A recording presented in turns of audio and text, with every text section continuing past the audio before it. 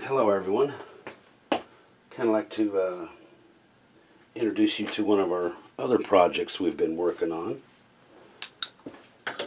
This is a Remington 783 chambered in 243 Winchester. We was at Cabela's one time. Of course, everybody knows I hate sales. This was on sale. I think the rifle with a scope on it, not this scope, but with a scope on it, was $250. So had to leave with that thing. I'm not sure how many of you are familiar with the 783. It's got a few differences from the 700. One being is the size of the action. Let me get you closer here. The 700s are opened up a lot more up here, I guess, so you can top load these things. This thing here actually has a removable magazine that you can pull out, and I think that holds 5 rounds. But there's a lot more metal in this action than there are in the 700s, so that's been kind of attractive to me, you know, to be able to get more strength in there. Uses a Savage style barrel on there, so you can actually screw the barrel in and then lock it down with a nut to set your headspace, which makes it easier for, you know, somebody like myself to be able to do that at home with some simple go and no-go gauges and a couple of tools. The bolt is dual lug bolt, but it's got a free floating head on it. The 700s do not have a free floating head on them, so when you lock it in, it'll free float up a little better and kind of square up with the with your chambering in there. So that's kind of a nice little feature. The trigger, it's got a little 2-step trigger that is actually adjustable, and that trigger is different than a 700, and it's a lot easier to work on or to remove, and I've got it adjusted down pretty nicely, so that's a pretty nice trigger. The stock is a very inexpensive plastic stock. The trigger guard is also plastic. The barrels were supposed to be free floated, but in this case it wasn't free floated. I actually had to do a little removal in there to get the barrel free floated. As you can see, that's kind of a thin barreled rifle. The forearm on this stock was pretty flexible, depending on how you were loading up or holding on it. It would actually bend and touch the barrel. So I ended up taking this thing off and filling the whole cavity with epoxy to stiffen it up, and I actually drilled 2 holes in the front of this thing and slid rods, little 3/16 rods through there in the back about here before I filled all that up. You know, roughed it up, filled it up, so that stiffened it up a lot. That made it a lot better to shoot, a little more consistent. I stuck this little Bushnell 24 power scope on here to kind of help me see what I was doing a little bit. But I like the way it shoots now. I like the money I had to lay out for it. That was pretty good. I'm shooting hand loads out of this thing. And I've got them about 20 thousandths off the lands is where I've got these things set for. And you know, ran through a test on it and figured out what I was happy with. But I'm guessing all these hand loads I've got right now are probably going to be pulled apart, dumped out, and redone, because this little skinny barrel is going to go away. This plastic stock is going to go away. They're finally starting to produce stuff out there on the market for these 783s, and I've acquired some of them, and we're going to put them on this rifle and see how well we can get this thing to shoot. But actually, as it's sitting in this form, you know, if somebody were to go out and buy this thing and was wondering just how accurate you're getting, you know, for that kind of money, other than the scope that had to come off there. So it was a pretty nice shooting rifle for what if you wanted to go hunting with it. It was actually pretty ideal for that kind of money. But we're going to make it shoot better. One of the first things we got to improve on our little Remington 783 came FedEx from X-Caliber Barrel and Manufacturing. So let's have a little peek at this and see what we've got. I'm going to do this without cutting myself.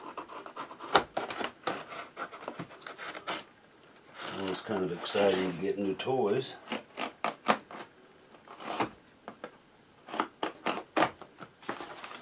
And it's not long after Christmas, so we kind of consider it some Christmas.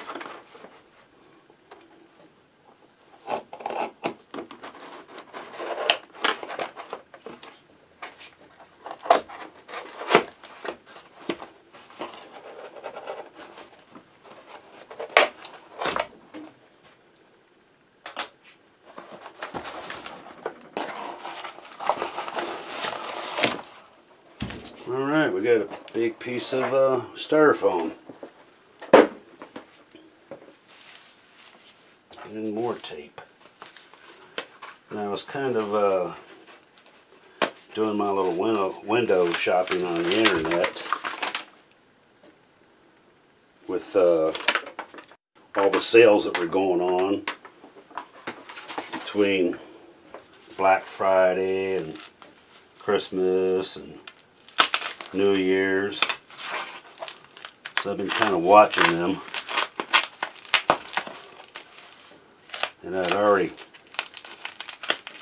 done a lot of research on who was making what and what I thought might work best for the money. I'm still trying to keep this as a low dollar project.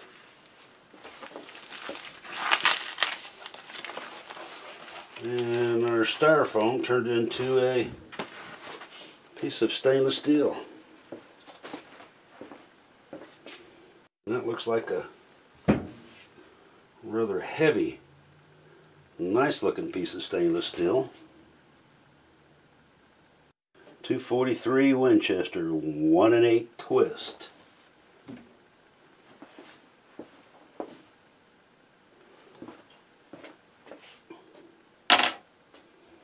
I've got had them thread the end of this barrel. I don't know if you can see this, but as we know, I like to shoot my stuff suppressed.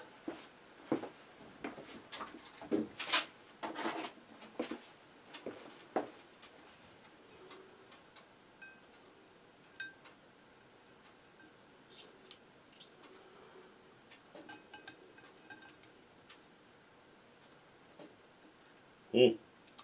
243.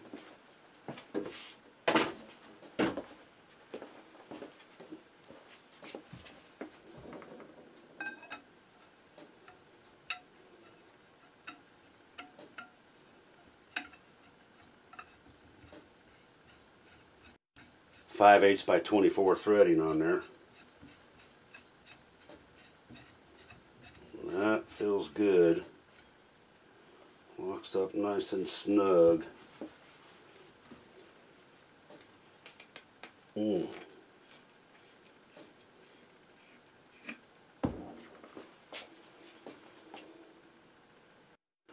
I can look down the barrel and I do not see that suppressor at all.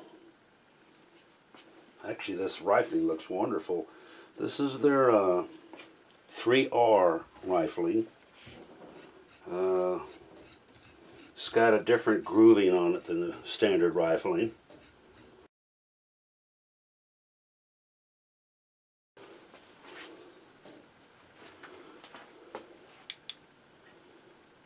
Finish on it looks absolutely wonderful in there. It's got just the right amount of scuff. Everything in there looks pretty clean and nice. Actually, I think that's going to make a rather nice addition to our 783. As you can see, that's a pretty good sized barrel as compared to the original barrel. So I can probably shoot this thing a little bit more and not have to worry about so much heat. But we've got some work to do to things, and of course it's not going to go in this stock. This barrel's probably bigger than that stock is. But that's our first piece for our new Remington 783 build.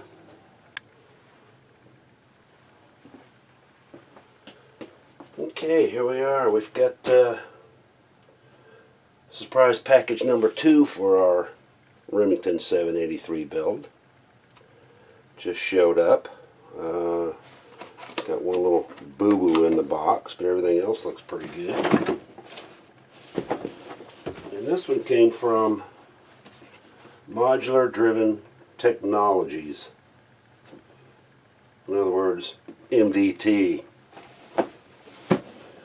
So let's remove some tape and see what we've got in this little box.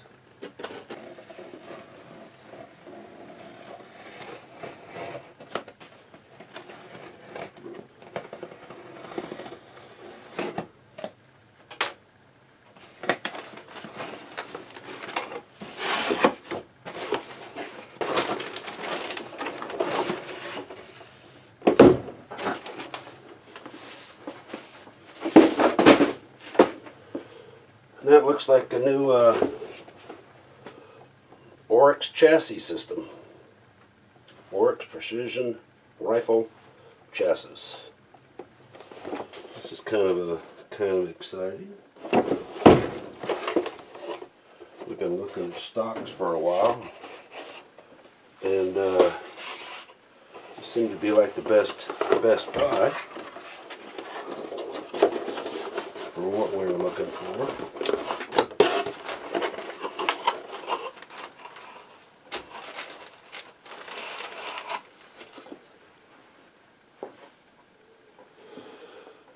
And there it is in its form.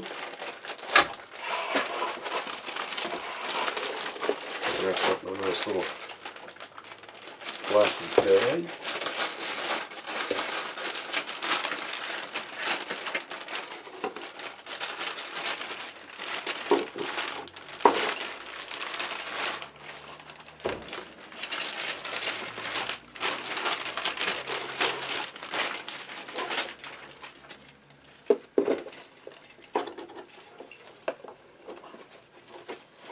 Zip ties floating around in there. There's our attachment screws. Instruction booklet.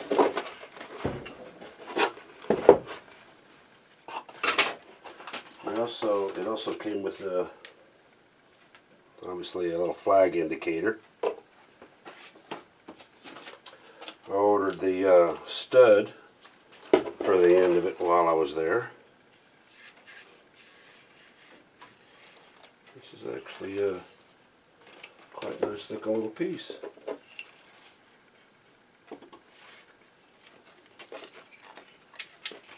And I ordered a magazine from them while I was there. It's a 10 round magazine.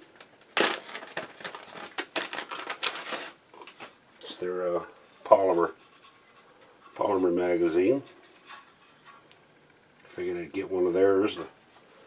It should fit in there properly. Make sure everything's working like it's supposed to.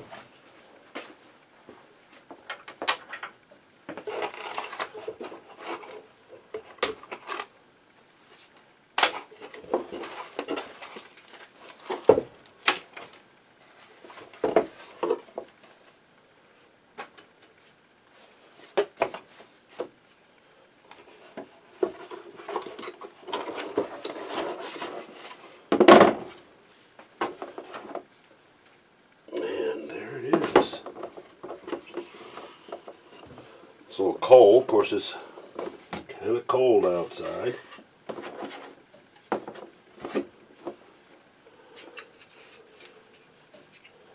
Actually, don't mind that grip. I wasn't sure if I'd like that palm swell or not, but I actually kind of like it.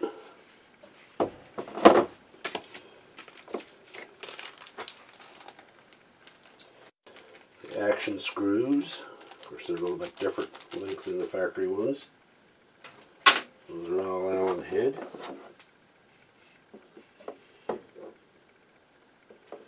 I've seen these things online, or looking online quite a bit, and that's pretty much the view that you get. And I was always kind of wondering what the rest of it looked like.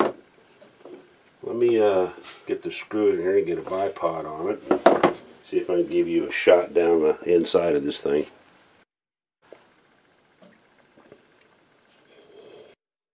Here's a view down the top of this thing.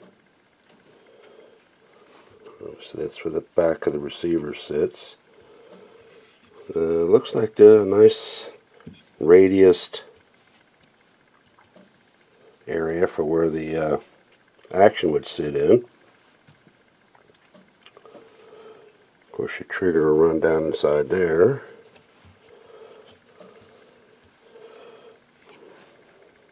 Magazine well.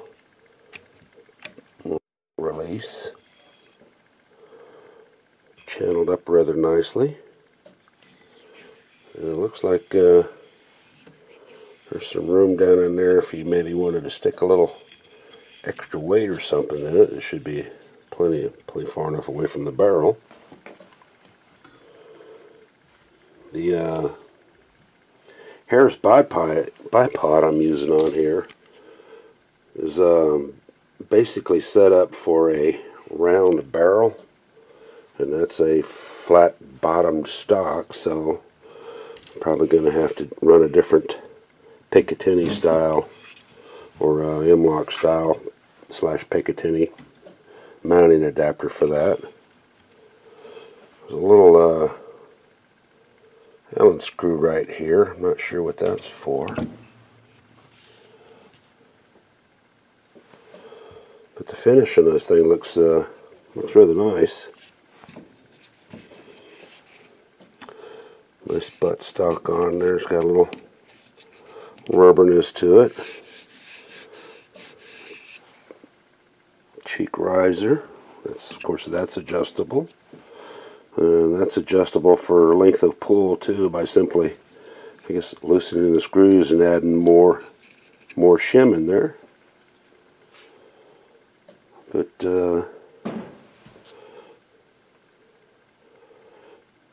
that's what she looks like. And I just need to get that action in there and see what the whole package looks like. Alright, we're back again. And as you can probably see, we have our barrel mounted on our Remington 783 action.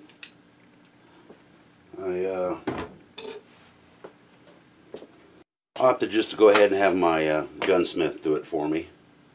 I actually dropped it off and got it back the next day, so it was a pretty quick turnaround, and he did it for me cheaper than it would be if I were to buy the tools to do it.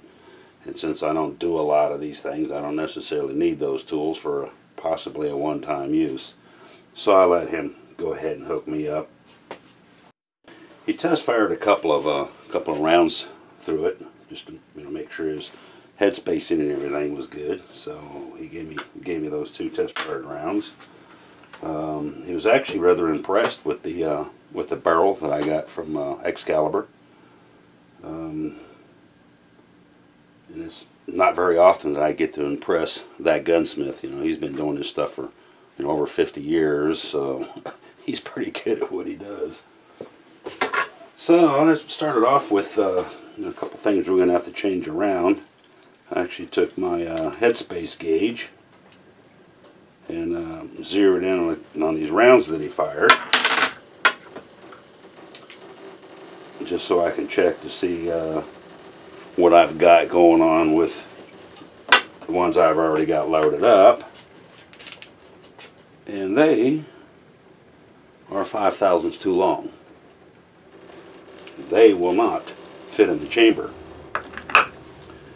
Now, I had these things sized for the factory barrel, and obviously there was a little bit more room in that factory barrel, 5/1000ths more room to be exact, because when I sized these things down, I sized them down to about 1/1000th under what the chamber actually was. So I said I was going to have to jack these things apart, and apart they're going to have to come, because I even had some rounds that I'd already run through the sizer, and they're still the 5/1000ths too long. So I made some adjustments on my tool and got them resized, or it's set up to resize all that stuff, so I have a good actual chambering on my cartridges. And while we're at it, we're also going to figure out where the lands are in this thing, so I've got my overall length for the bullets I'm going to shoot out of it, and that's where we're going from there. And there she is, put together. All she's lacking is a scope. Plenty of room, plenty of clearance for the bolt. Bolt ejector works fine. Safety works fine. Trigger works fine. Plenty of room in the saddle there. She is definitely free floated.